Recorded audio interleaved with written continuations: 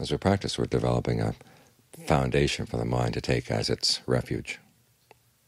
Refuge from what? Well, primarily refuge from its own defilements, its own tendency to create a lot of suffering for itself. Instead of feeding on the things that would give rise to suffering, or feeding in a way that would create even more suffering, we learn how to feed the mind in a way that gives it strength so it can stand on its own. And so no matter what happens, good, bad, indifferent, aging, illness, death, the mind doesn't have to be blown off course. The mind doesn't have to lose its foundation. The mind doesn't have to tip over.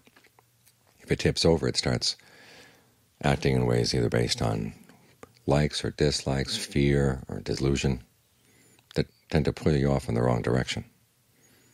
So you want to make sure the mind stands straight in the Dharma, stands straight in its practice. The practice of virtue, concentration, discernment,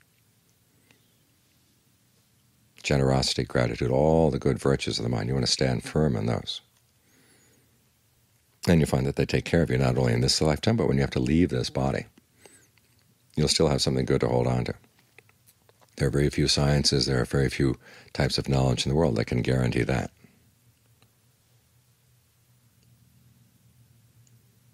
So it's worth our while to train the mind in a way that it really can learn how to depend on itself regardless of what happens to the body, regardless of what happens outside. When the mind can take care of itself, it can live in this world, it doesn't have to suffer. When it leaves this world, it still doesn't have to suffer.